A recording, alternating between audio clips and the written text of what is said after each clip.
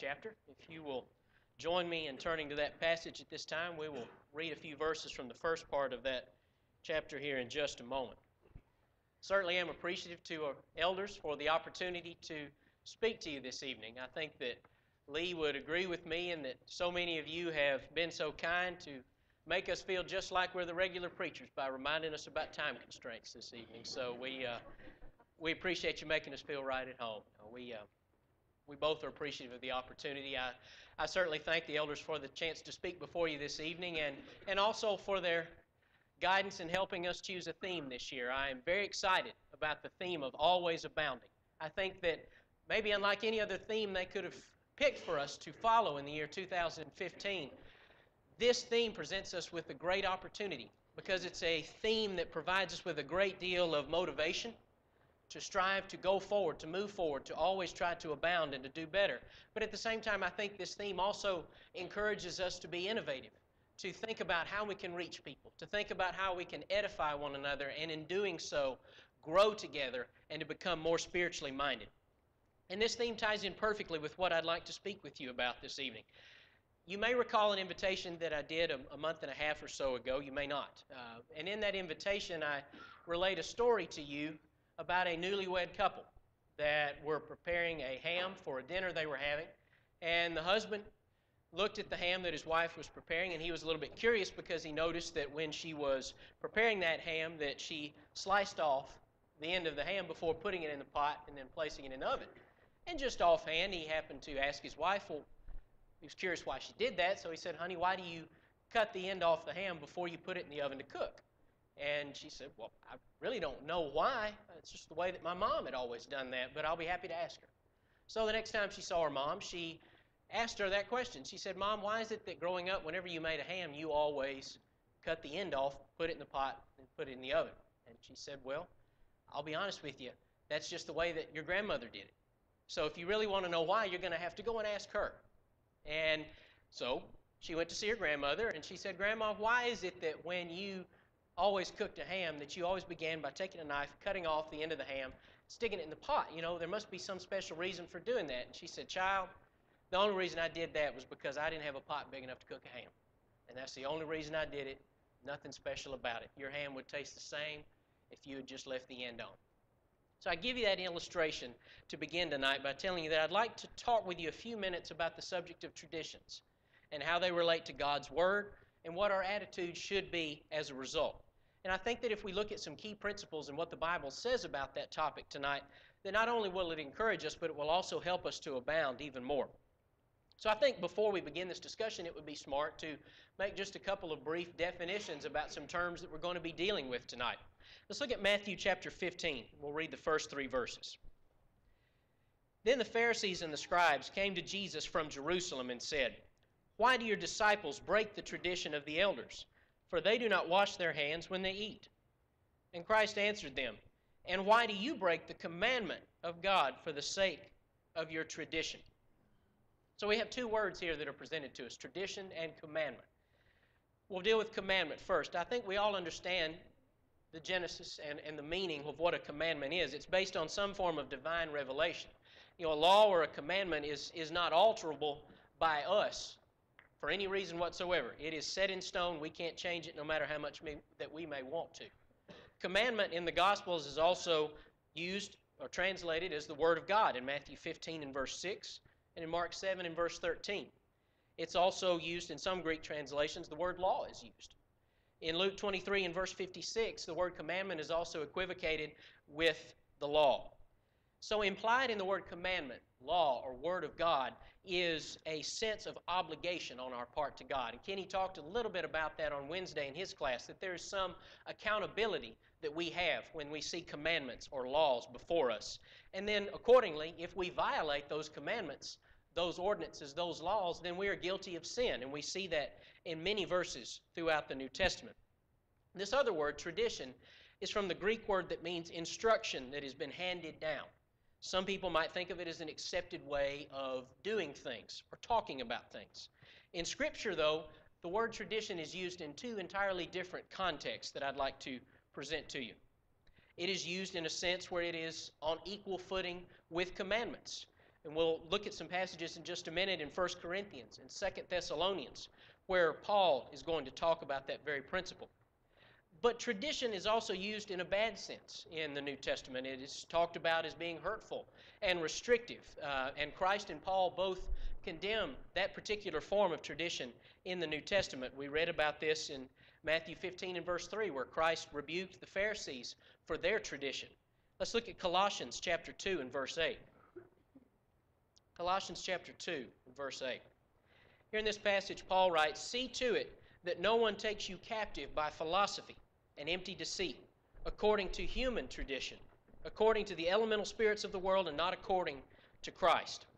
So here we see that these traditions had been equivocated with God's Word. They had become almost burdensome, as we see in Matthew 23 in verse 4, to those people. That's what the Pharisees had done to the Jews. They had placed burdens upon them by adding to God's Word. And they had, and accordingly had prevented true freedom then in serving God and now serving Christ. I think that this kind of tradition, we all understand, evolves. That it's not something that is from God's Word, so it is not steadfast and unchanging. But it is established by a habit or by a custom that may change or vary from one place, time, form, and may change, and that's okay. Those things are meant to change. Tradition is not evil in and of itself. It is a good thing when you look at it in its basis form. It's an expedient. It can be accommodative. It's a product of human judgment, but it can be very helpful, and we'll see that in a few examples this evening. But what I would tell you that we need to be careful of, and that is the attitude that nothing in those kind of traditions, that we can never change those things. That's simply not a product of what we read about in the New Testament. The problem comes when we try to mandate human tradition on the same level that we mandate the Word of God and God's laws. We treat it as if it is something that is ironclad and it is completely unchangeable. And then accordingly, when we view it that way, then we tend to look at other people that may feel that we could change that tradition to do something better. Then we look at them as being wrong, or to take it to an extreme, even sinful and doing something that they shouldn't. And that's not an attitude that we should have. And so in discussing this issue, there's really two veins that we could explore. We're only going to do one in the short time we have this evening, but the first vein that we could look at would be the problem of watering down God's law into tradition. And I think you all know exactly what I mean there. And that's what we see that in the denominational world today, and even in the church. That's where we take a principle that we find in God's Word or in His law, and we minimize it. We trivialize it. We remove the authority behind it, and as a result, all we're left with then is some form of a multiple choice doctrine that allows us to choose what we want to do based upon society, culture, or our personal choice. And we're not going to go down that road tonight. I think it would be a great study to do that. But the road that I want to focus on in the time we have left is the problem that we run into when we attempt to turn tradition into God's law and His commandments. And I believe that you would agree with me that that is a problem that we find in the Lord's church today, and that it can be detrimental to growth, to always trying to abound and to move forward in spreading the gospel. I think we can find many examples of this in the New Testament. And I think that you would agree with me that the greatest concentration of verses that deal with this particular problem is found in the Gospels, and that deals specifically with the Pharisees as we started out this evening. Turn with me, if you will, to the book of Mark, chapter 2. Mark chapter 2, verses 23 through 28. Blake has done a good job in leading us in a study on Sundays through the book of Mark, and he covered this verse, verses 23 through 28. One Sabbath, talking about Jesus here, he was going through the grain fields, and as they made their way, his disciples began to pluck heads of grain. And the Pharisees said to him, "Look, why are they doing what is not lawful on the Sabbath?" And he said to them, "Have you never read what David did when he was in need and was hungry, he and those who were with him, how he entered the house of God in the time of Abiathar the high priest, and ate the bread of the presence, which is not lawful for any but the priest to eat, and also gave it to those who were with him? And he said to them, the Sabbath was made for man, not man for the Sabbath. So the Son of Man is Lord, even of the Sabbath." So here we have an instance where the Pharisees observed the disciples plucking grain because they were hungry to eat, and it happened to be the Sabbath day. And obviously the Pharisees had a big problem with this because they accused them of breaking God's law when they said, "Your disciples do that which is not lawful to do." Now, using Scripture, Christ refuted them. He told them that what you were doing was wrong and rebuked them accordingly. And the Pharisees were wrong. They had turned their traditional interpretation of God's law into a system of minutia that was impossible for anybody to keep. And so they were not keeping with the letter of God's law, but had added a law to it that was simply not what God had intended.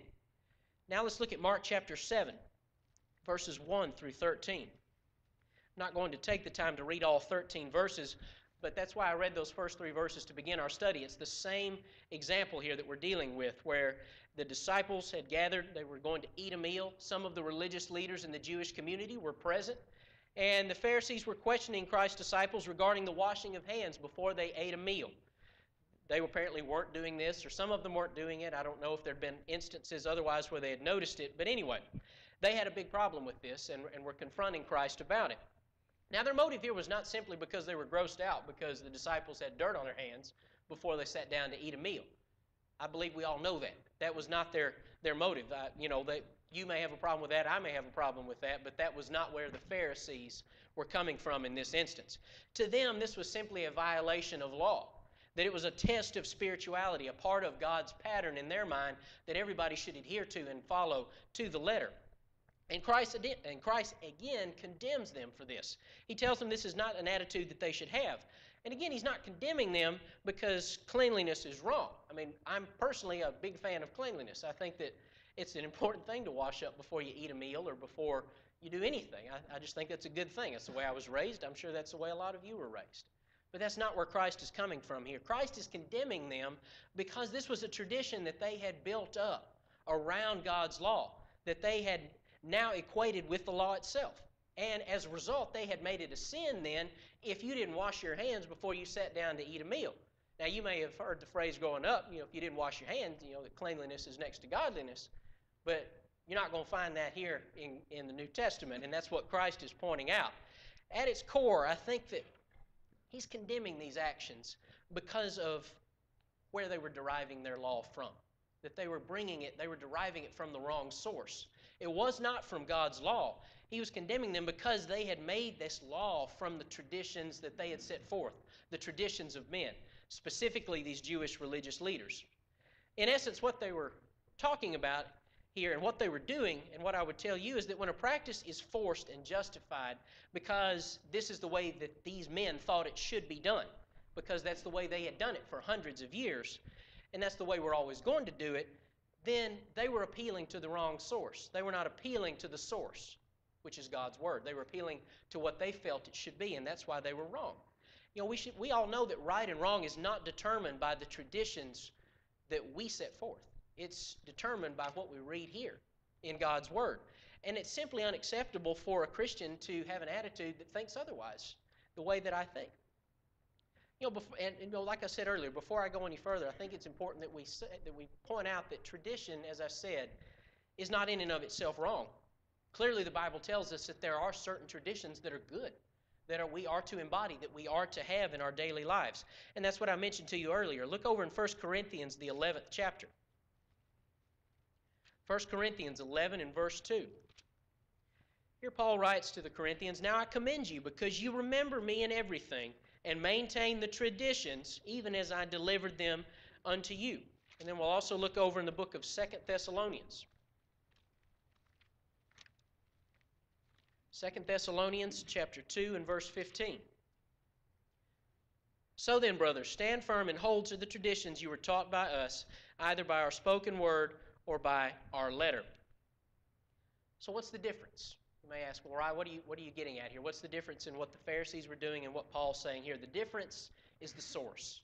The difference is that Paul was teaching them God's Word and His revelations that we learn about in 1 Corinthians 2, verses 12 and 13. God's Word, His teachings, His revelations, and His thoughts were handed down through divine inspiration to Paul. Paul then in turn handed them down to these first century Christians, and then we also have them because of the revealed Word that we have today. So it was the source. God was the source of these traditions that Paul was handing down. The Pharisees were the source of their traditions. Traditions can be wise. They can be expedient. They can be accommodating. They can be good because they help us know what to do. If we just showed up here on Sunday morning, we had a huddle, and said, okay, how you want to do the service today? That wouldn't be very organized. It wouldn't help us to try to glorify our God in an orderly and an acceptable fashion. So we have certain traditions that we put in place in order to facilitate those things. A song leader is an example of a tradition. It's a good tradition. It helps us to organize our worship in song, so it's done in an orderly fashion. The order we choose to engage in worship, the structure of our Bible classes, teaching and worship aids, those are all very good things, but they're all traditions of men. They're not things that we necessarily find in the Scripture, meaning they can be changed when they need to be. And there's nothing wrong when we do that. Our elders have done that in the past year. They have changed the way we do certain things in our Bible studies and in our worship services because they felt that it would be better for us and that would help us focus and would help us to do better in our worship to God. And that is a very good thing. But what we have to be so careful of today regarding traditions is our attitude. And that's what is in our heart. We have to make sure that we don't treat them as something that is unalterable and something that can't ever be changed. We have to remember what our attitude is when somebody suggests that we maybe do something a little bit different. As long as it falls within the parameters of God's Word, we cannot have the attitude when a brother or a sister comes to us suggesting we maybe do something different that we immediately gripe about it or that we criticize that person for being a meddler or dare we even call them liberal. I mean, if they're not doing anything outside of God's Word, then we don't have a right to do that. And if we harbor these attitudes, then we can never be about the business of always abounding because we're always going to be stuck where we were because we're griping and we have a negative attitude and we're not working together to accomplish good things. And I would also say that we need to remember also that the things that we find ourselves doing in worship services now may have been looked at unfavorably by Christians 100 years ago. You know, when people first suggested taking the Lord's Supper in multiple cups instead of one cup, or when people suggested splitting up Bible classes by age instead of everyone meeting together, or when PowerPoint projectors were first put into worship services. I'm sure there were people that had problems with that, but that doesn't mean that they were sinful. And so we need to remember that those people may have looked at us the same way today. So we need to remember what our attitude is and what our focus should be. You know, changing a service time or a class organization or the way that we advertise or the way that we communicate or reach other people to a different shape, form, or fashion, as long as it stays within God's law, we don't need to look at that as a problem. We need to look at that as an opportunity to do good, to help each other, and to press on. Having a problem with it comes when it becomes something that is not in God's Word. And that's when we need to step in. We need to say something about it. We need to try to correct the situation. And as I close my thoughts to you tonight, I would just say to you that from my heart, I sincerely hope that I and that you will seek to have that same attitude as we move forward this year with our theme of always abounding. That we would all seek to develop a deeper and a richer understanding of God's Word to know what is our standard. And that when we know what our standard is, we'll know what is essential. And at the same time, then we'll know what's simply incidental. And I truly believe that if we're serious, that if we're really serious about this theme that the elders have put forth to us of always abounding, then we must both follow God's Word, but at the same time, we must be willing to step outside of ourselves. We must be willing to challenge ourselves, to grow spiritually, to reach out to other people we have never done so before, to spread God's Word by any idea and any acceptable means in God's sight that we can think of. That's what I'm going to try to be about the business of doing this year. And I hope that you will too. And if we do that together, I truly believe that we will abound, that we will grow both numerically, spiritually. God will be glorified, and we will be a blessed people. Thank you so much.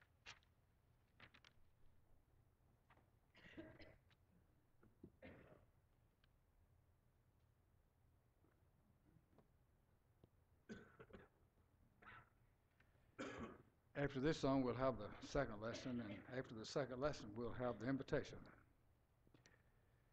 Number 70, Mansions Over the Hilltop.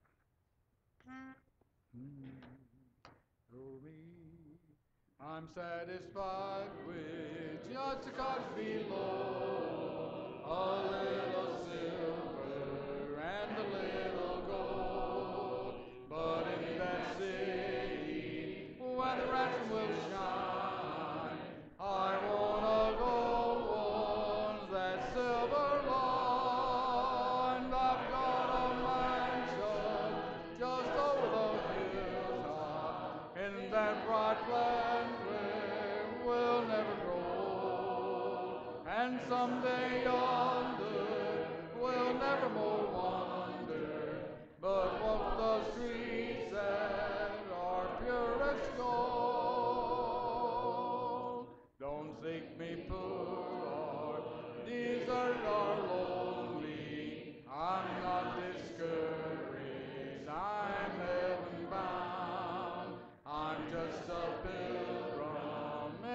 skirts of a city. I want a mansion, a robe and a crown. I've got a mansion just over the hilltop in that bright land where we'll never grow old. And someday yonder we'll never more wander, but walk the streets that are pure as gold.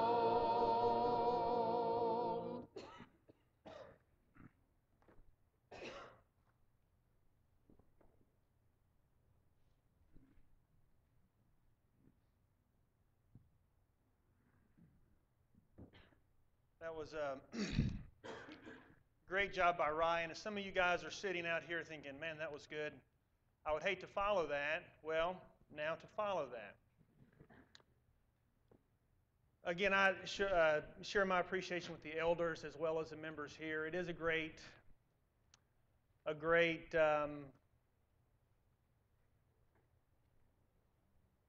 good to be up here speaking this evening.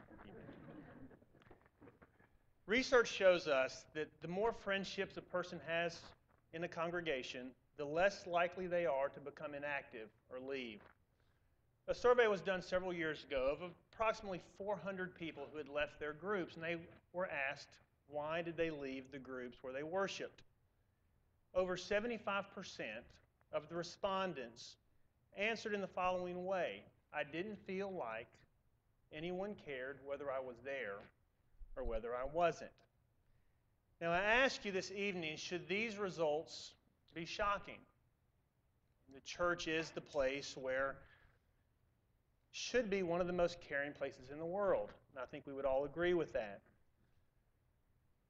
Well, this evening, I would like to take a few minutes to look at a few aspects of our fellowship and our work together. I believe that our working together as a collective body is essential to the well-being of the group here, as well as to our well-being individually. And I think we all need to understand the importance of this collective work so that it's not overlooked or definitely not taken for granted. So let's start with the question: do you see a problem with solo Christianity? What's that, you ask? Solo Christianity. It's a concept of Christianity which results in minimal involvement of the individual with the congregation of which they're a part. These solo or independent Christians are isolated and solitary in their work and in their service to Christ. We read early in the book of Genesis that God determined it was best that man not be alone. I think this is true both socially as well as spiritually. I personally believe that the consequences of this solo Christianity, this minimalist involvement attitude of Christianity, are dangerous. Include attitudes of bitterness, unhappiness, inactivity, and spiritual stagnation. The bottom line is this: I think Christians rarely survive and definitely do not thrive apart from their proper relationship together. We're all familiar with a group of coals or embers. You take one away, and very quickly that ember cools and dies. And I think our Christianity, our attitudes follow that same logic. Now, this Christian togetherness is seen in several words in Scripture. We read of fellowship, we read of brotherhood, we read of membership. In the second chapter of Acts, in verse 42, they devoted themselves to the apostles' teaching and to fellowship. They devoted themselves to fellowship. Now, this fellowship, it's a common life of close association in which all that they did was in common, all that they possessed was possessed in common, so that they seemed to share one heart and one mind. Now, fellowship may apply to anything which may be possessed in common or which everyone may participate. Thus, all Christians, we all have the same hope of heaven, the same joys, the same hatred of sin, the same enemies to contend with. Thus, we all have the same subjects of conversation, of feeling, and of prayer. We are all fellows. We read in Ephesians 2:19 that we're fellow citizens, members of his household. In Ephesians 3:6, we're fellow heirs in the promise of Christ Jesus. Colossians 4:7, we're fellow workers in the kingdom of God. Colossians 1:7, we're fellow servants. In Philippians 2:25, we're fellow soldiers. We read of brotherhood, 1 Peter 2, verse 17. We're told to love the brotherhood, show proper respect to everyone, love the family of believers, love the brotherhood, the whole fraternity of Christians who are in the household of faith, of whatsoever nation, whatsoever circumstance in life.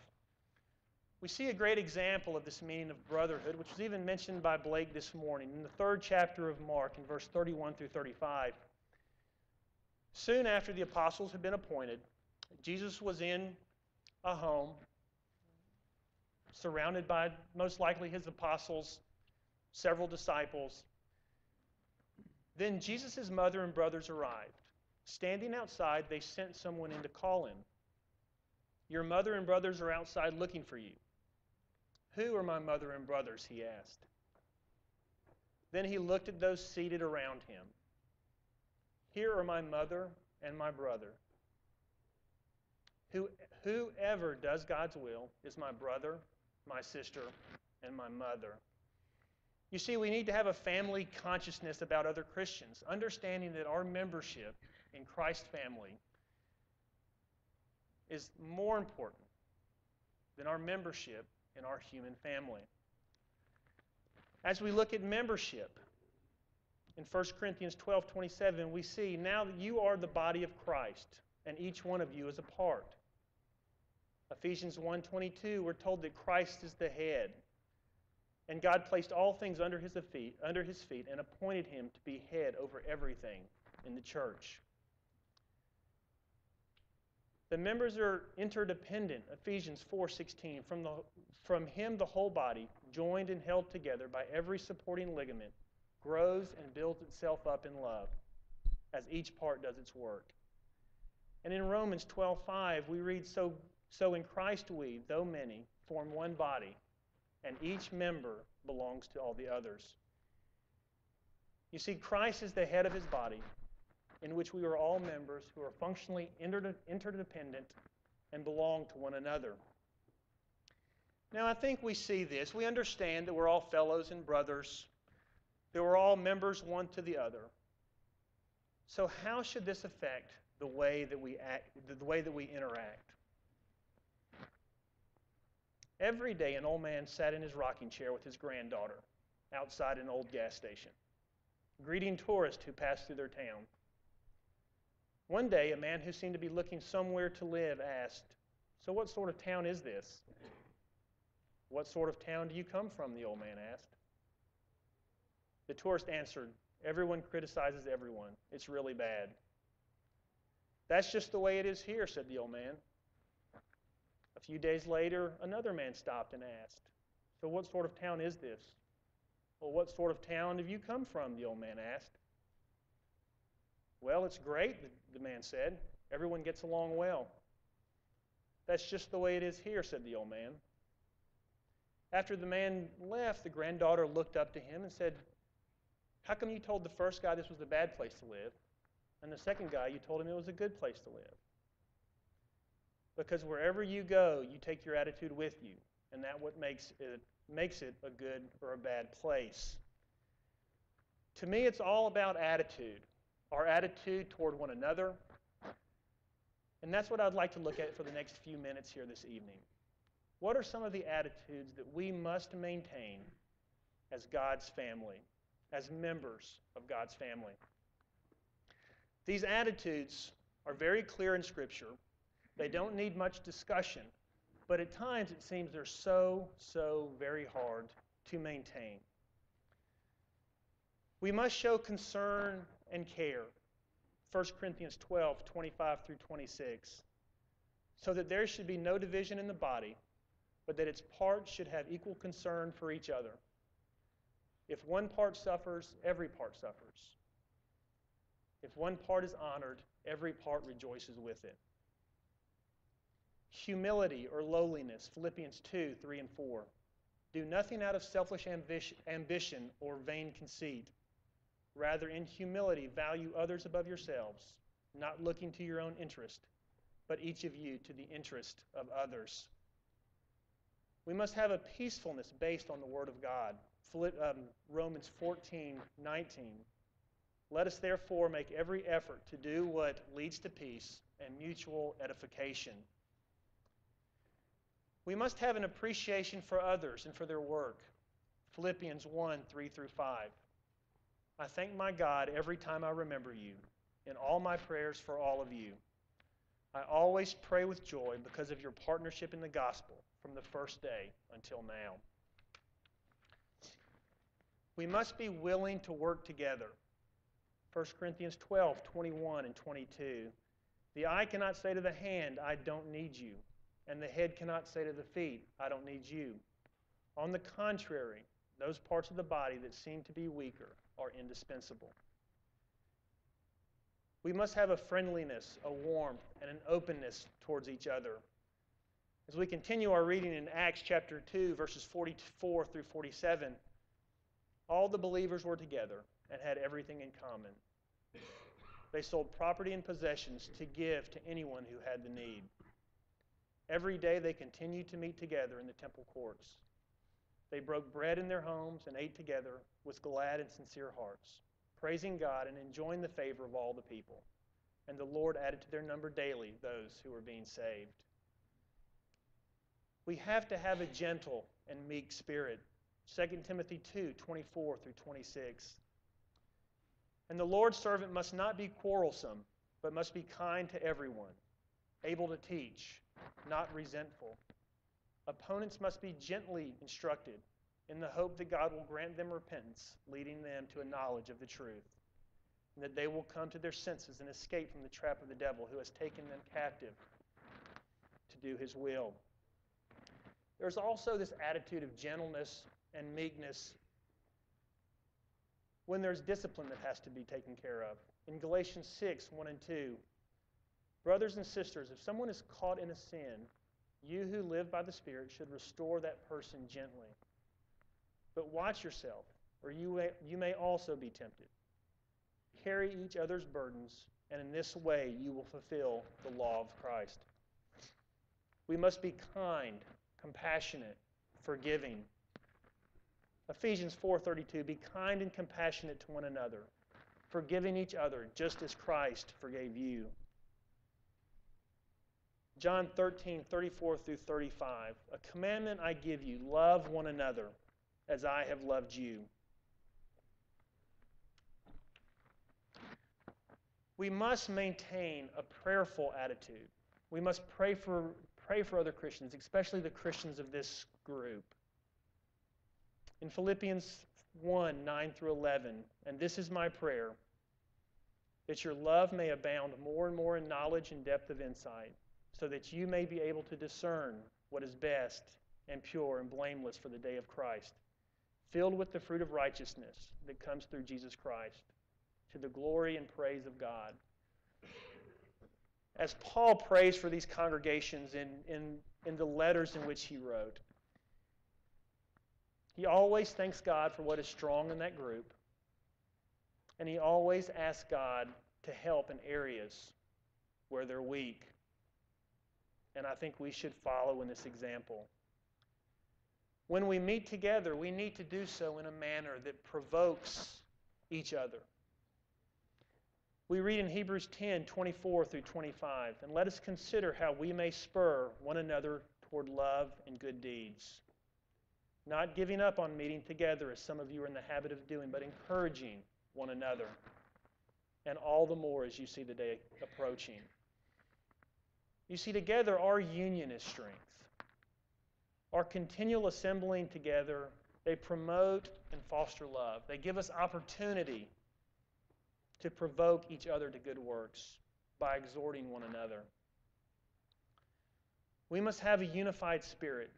John 17:20, verse 23. My prayer is not for them alone. I pray also for those who believe in me through their message, that all of them may be one. Father, just as you are in me and I am in you. May they also be in us so that the world may believe that you have sent me. I have given them the glory that you gave me, that they may be one as we are one, I in them and you in me, so that they may be brought to complete unity. Then the world will know that you sent me and have loved them even as you have loved me. And finally, we need to be encouraging and patient towards one another. 1 Thessalonians 5:14.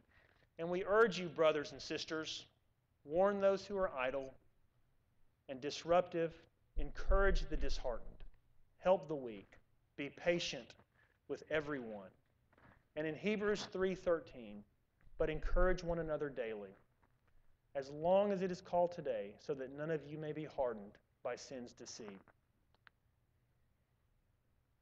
I think if we fully accept and practice these attitudes that appear very clear, it will not only strengthen us individually, it will strengthen our relationships with one another, resulting in a stronger group of God's people.